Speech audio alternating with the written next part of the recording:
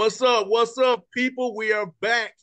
Episode 2 of the Patrick Gayle Show right here. Bossman Radio Network, Believe Sports and BS3 Sports. We got it going on with Coach Gayle. Today we're talking about his assistant coach today, Coach White, Adrian White with us today. And also we discuss giving to the Albany State Rams. We are your source for the man himself.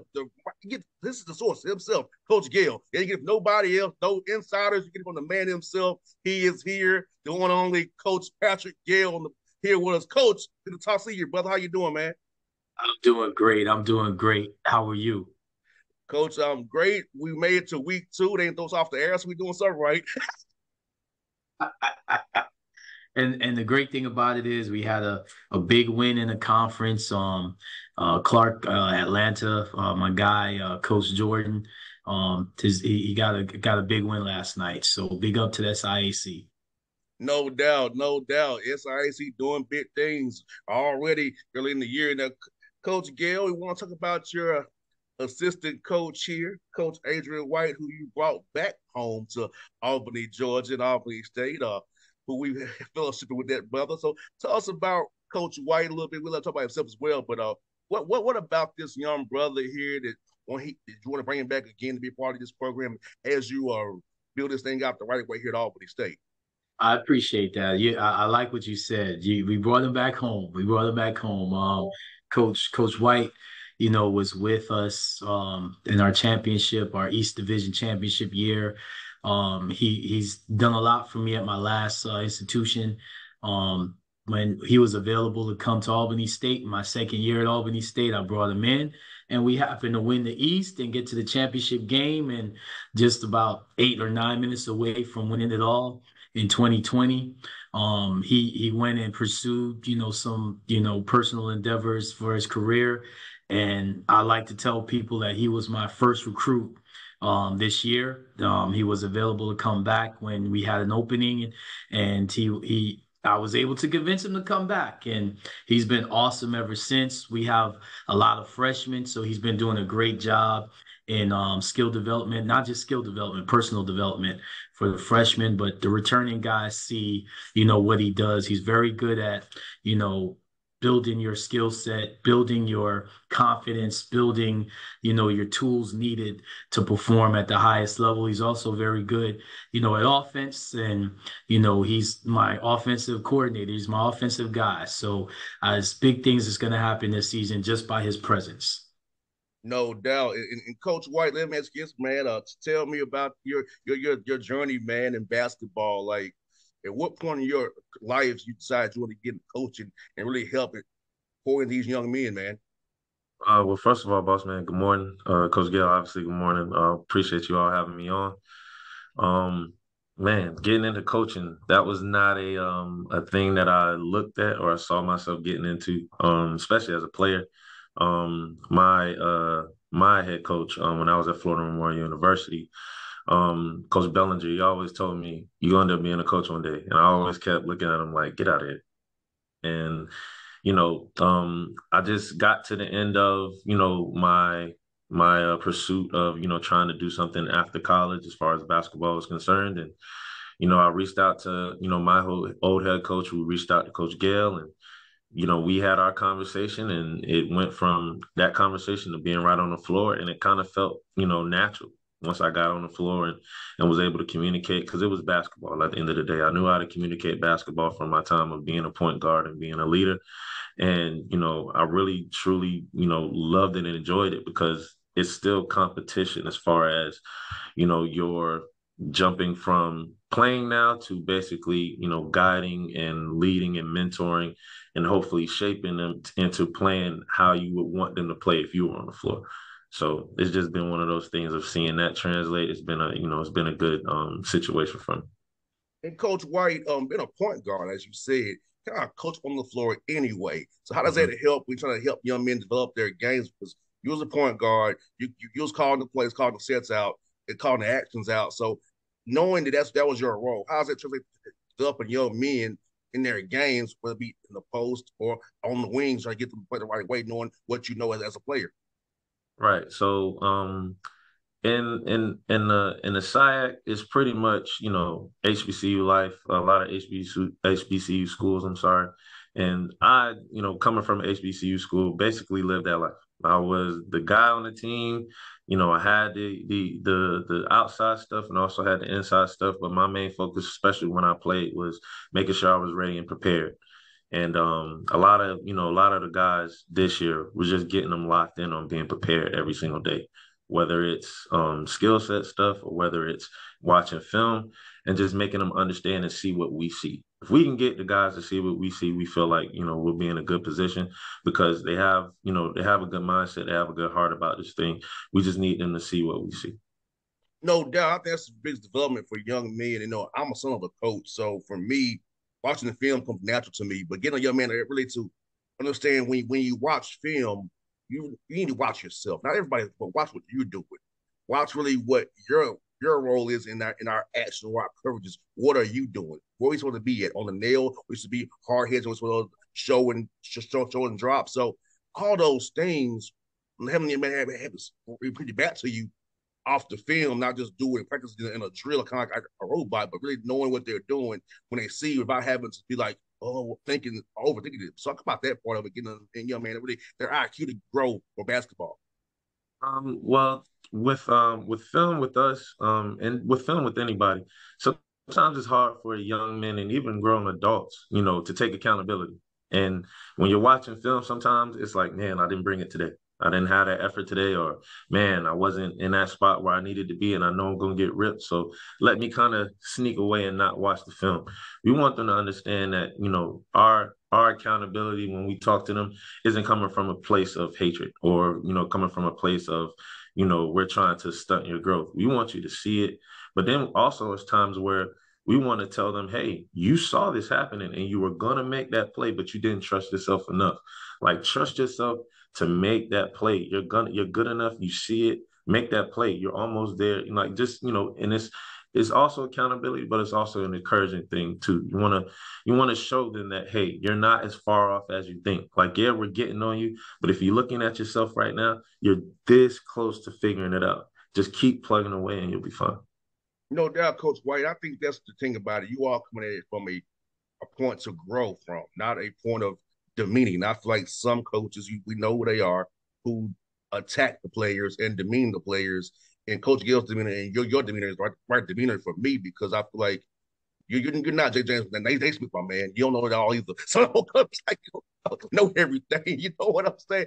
Hey, show me where I'm wrong. Help me be better because our business would be accountable. But I also feel like it's the approach, how it's said, how it's communicated. And I feel like you're Coach Gayle for being around you, both your brothers, that you all have a way of communication that a young man can kind of get with because not from a place of evil or an attack or to demean a young man and Right. break the spirit. Right, right. And I appreciate that because, at the end of the day, they already have their own stuff going on. They got so many things going on with life and dealing with school and the pressures of everything else. The last thing they need is to be in an environment with coaches where they feel that, that hatred, where I don't want to be around my coach, like, or even my assistant. Because sometimes, yeah, like you said, the head coach can be a guy where, he may have that demeanor where, okay, I don't want to be around him for too long. But at least the assistant coach should be that guy we should be able to, talk to and have that real mentorship and that leadership coming from him. He's got to be that ground floor guy to not only, establish and, maintain what we're doing culturally, but also be that guy that, that as a player that I can kind of talk to and relate to. Not more so, air my grievances, but more so say, man, coach, like I'm really having a hard time with this. Like, what can I do? Let's do this. Let's do extra. Let's get in the gym. Let's do these things to kind of prepare myself and be a better player. And if an assistant coach isn't doing that, then it really is a detriment to the program. And Coach White, talk about working for a guy like Coach Gayle who empowers you. You're not like he Mhm. just heavy-handed on you, delegates to you, lets you do your thing. But talk about that, man, working for a guy who believes in you, gives you some room to actually do your thing and not smother you. Be like, yeah, everything you do, he has to check it off. Right. And it's empowering. But also at the same time, it keeps you on your P's and Q's because even though he isn't, on top of you and kind of over your shoulder watching, when we have our meetings and we talk, you have to be prepared. You can't just go in and say, "Oh, coach, I want to go with this lineup. Let's just see if it works." Like, nah, we're not in that business of let's just see if it works. Like, we want to know, hey, coach, last minutes, who can we, what group can we go with, or what plays can we run? Have you watched this team? What did you see? So all those things. So it's not just me, going off and doing my own thing and then just coming through with just random facts. Like, I have to know what I'm looking at. And, luckily me and him have been around each other for so long that most times, like before he even asks me the question, I'm kind of just, blurting it out to him and kind of just talking to him and running stuff by him. And it has been times where we haven't seen eye to eye with stuff, but at the same time, we're both prepared with our points. And sometimes my point may be correct. Sometimes, most of the time, his point is correct, but it's never, coming in without lack of knowledge. So I know that he's not looking over my shoulder, but at the same time, he is looking over my shoulder. So I want to make sure that I'm prepared when I do come in and also, be observant of everything that's going on, because at the end of the day, like, I don't want to be an assistant forever. I do want to have my opportunity to being a head coach, and, his empowering of me puts me in that position to where, I can find my voice and find who I am and my identity as a coach. And Coach White, for the listeners out here who learning about you today, what is a fun fact you want them to know about you as a person, and what about your character and mindset you want them to know about you as they watch you and Coach Gayle coach this team up this year? Fun fact. Man, I think I pretty much set it out. I don't know if it's a fun fact, but it's the only fact that I haven't said anything about. I recently got married a year ago. And the recruit that he was talking about wasn't me, it was my wife. Definitely had to recruit my wife and get her to buy in and come up here. So my wife, Rhapsody, is an amazing woman. And, she's made this whole thing happen, and I couldn't thank her enough. And then as far as, just getting ready and prepared for the season, for those that don't know me, they'll see, my passion for the players, but then also my passion and my love, not only for the players, but also for the university and, for Coach. Coach Gayle has given me an opportunity, way back, and given a lot of people opportunities that I'm still friends with to this day, that are still in this coaching business. And, without him, I wouldn't have found my path so early, and I wouldn't have been able to, do the things that I've been able to do in this short period of time. So I do owe him a lot. And I feel like with that loyalty, I feel like I have to be my best every single day when I come in here. So that's my position. No doubt. And Coach Gill has done a great job of helping out young brothers in the business. If we ain't gonna help our own, who else gonna do the same with this show right here? If nobody's helping Coach Gill, I'm gonna do the show for him, because that's what he needs to be put out. He needs to put you all out here, Albany State, and we're doing it for doing it just because. Like I said, Coach Gill does what he does for help, black people in the business. I'm helping black coaches in the business, so it's all full circle here, helping each other out. We don't help ourselves. Who gonna help us out? So we gotta do it ourselves. And I'm happy to have you here, Coach White, with Coach Gill, and I'm looking forward to cheering you all on at Clark and Morehouse, and hoping you beat the living breaks off of them.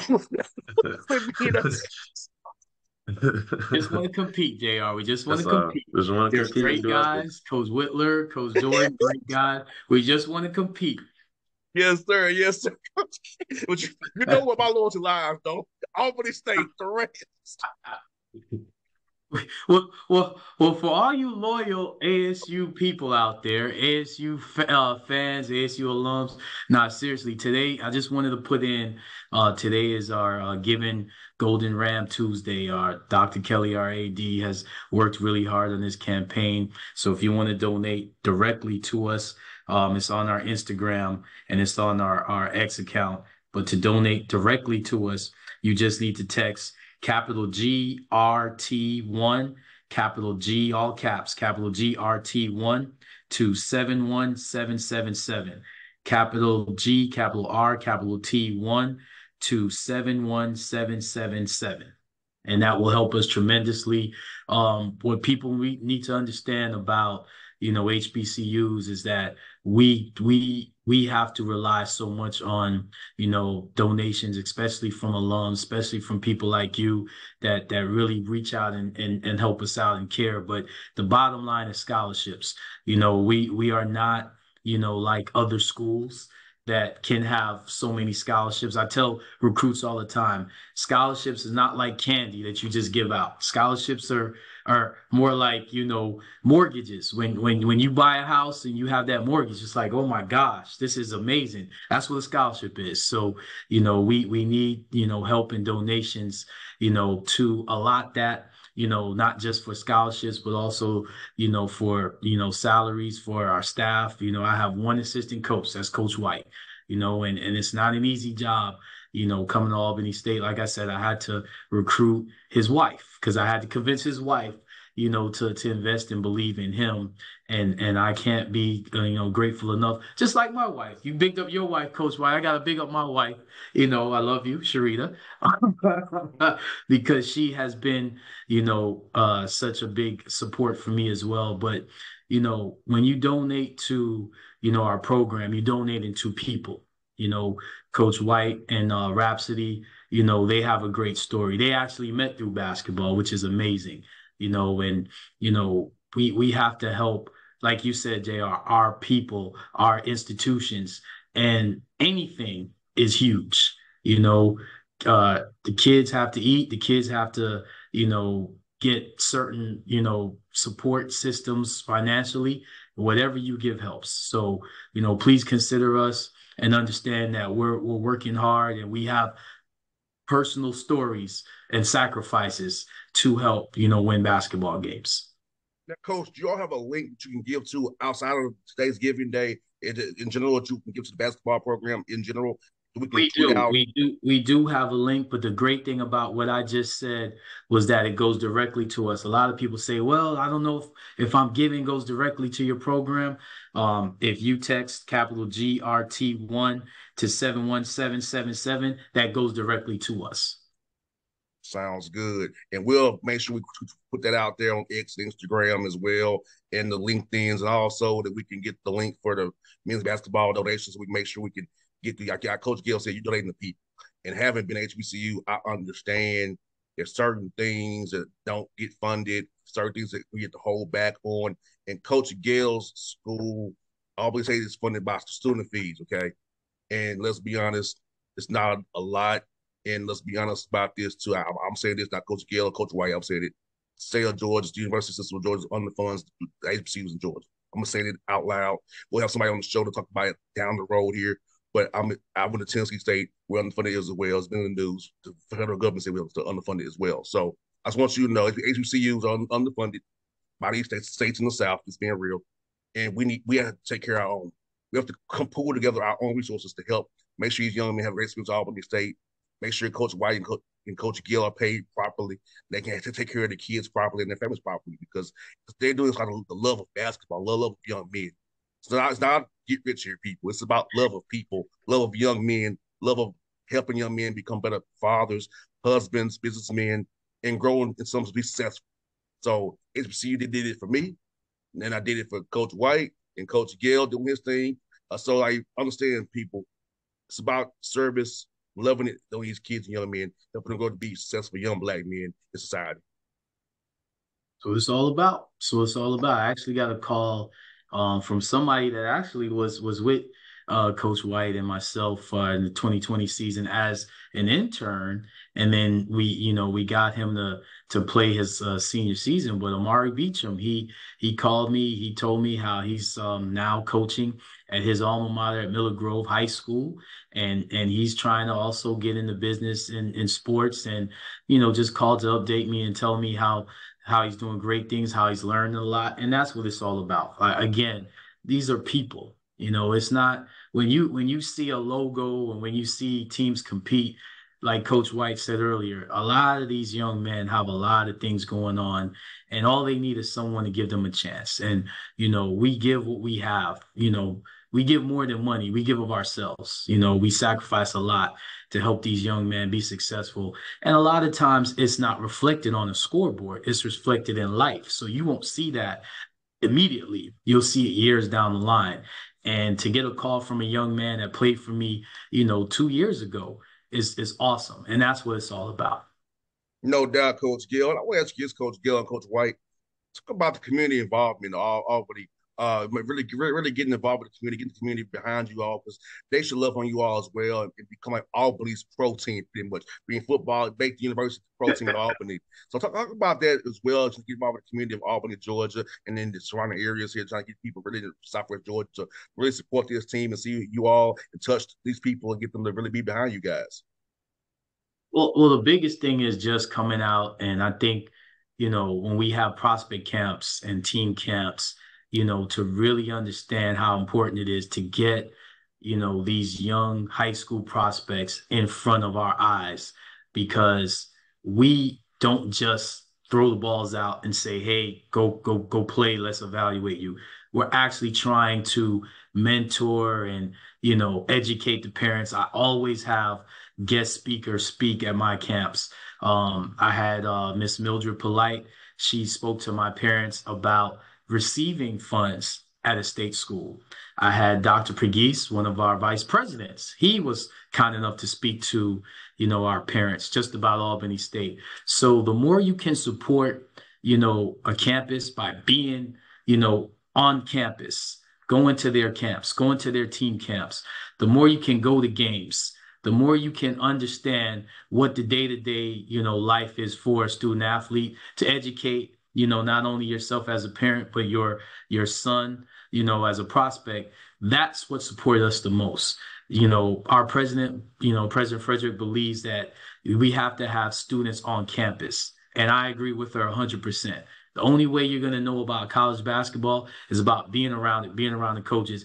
And Coach White does an awesome job, in camps, in skill development. And again, I always want to say this, personal development. We don't just talk to, our prospects on that day. We still, have a relationship, recruiting them or not, just trying to help them get better and be better. And then in the summertime, a lot of these, high school prospects that are from Southwest Georgia will come and we'll work out and play open gym. And, we have a chance to mentor them. I don't care where you play. I just want you to be successful, because at the end of the day, that's why the Lord has put me in this position. So I just want, the community to understand that a lot of that individual mentoring is not done when everybody's around. It's done by access. We give ourselves access, to these young people and helping them grow, to be successful. And a lot of players that have been, successful elsewhere will tell you that they've had conversations with us to help them, reach that path. No doubt. And I'll just put it out there. Coach Gayle mentors me off the air too. He mentors me off there. JR, pray for you every day. Every day. You know that. You know yes, that. Coach Gayle speaks to my better angels every day. Trust me. But you do the same for me. I learn from everybody. And the thing that I want people to understand is that as basketball coaches, especially, at Albany State University, it's a community and it's a family. So you learn from your family members.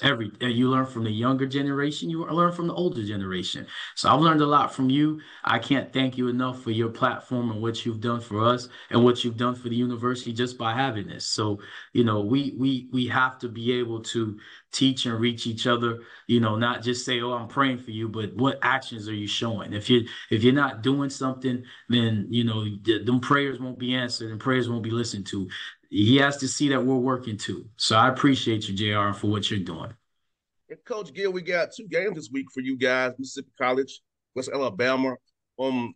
As you prepare for these games, let me ask you this, preparation wise, do you kind of try to do a little bit of both schools? You kind of just do the 1-day prep on the back end for West Alabama. So how's that go for those who don't quite know basketball the way you and I do? So that's a great question. You got to do both. You can't. You have to, keep the main thing the main thing. We play Mississippi College Friday, but if we are ignorant to what West Alabama is doing for Sunday, then you're going to get exposed. So you got to do both. And, we have to basically take a lot of data and information and put it into a usable, platform, a usable product for the student athletes to retain so they can not think on the court, just go play. Coach White's been, busting his butt, doing a great job in preparation for these two teams, as they are for us. I mean, the way I look at it, the way you prepare for other teams, they're preparing the same way for you. So you gotta make sure that you don't get exposed. That's what it's all about. No doubt. And finally at rhythm, I know you guys are sick of playing each other. I know I'll be seeing the same color every day as well. So how excited are your guys amped up? Not let them get too amped up, but see another color finally on Friday night. They're extremely excited. They're extremely excited, as they should be. I don't think some of the freshmen know what they're about to get into, but that's why we have a lot of returning guys and we have some seniors. But they're extremely excited. We had a real tough day of practice yesterday. Actually, Coach White, we've had tough practices the last couple weeks, I would say. We're getting them prepared for what it's going to be physically and we hope mentally. But that's the love of this time of year, man. Everybody's, well, yesterday at this point, everybody was 0-0. Now some teams have played last night, but everybody's excited about the season, and that's why you put in all that work. So we hope that we'll come out and we'll compete, and what we've been trying to tell them and show them, they have retained and they can show that they've been learning it. Well, look for having a great recap on next Tuesday of two dubs. That's what I want. We claiming that. We're claiming it, Coach. Claiming that, yeah. You see, that's what I'm saying, man. That's why I pray for you every day. Now. Let's hope that you're disciplined enough so that can get to the source. Yes, indeed. Yes, indeed. Well, folks, this has been episode 2 of the Coach Patrick Gayle Show here. Hope you enjoyed today's episode, and we'll talk to Coach Gayle next Tuesday after hopefully we have 2 wins on the board for Albany State SAC basketball this year, doing big things. Coach Gayle, Coach White, thank you for your time today. It was fun as always. Appreciate you. Thank you.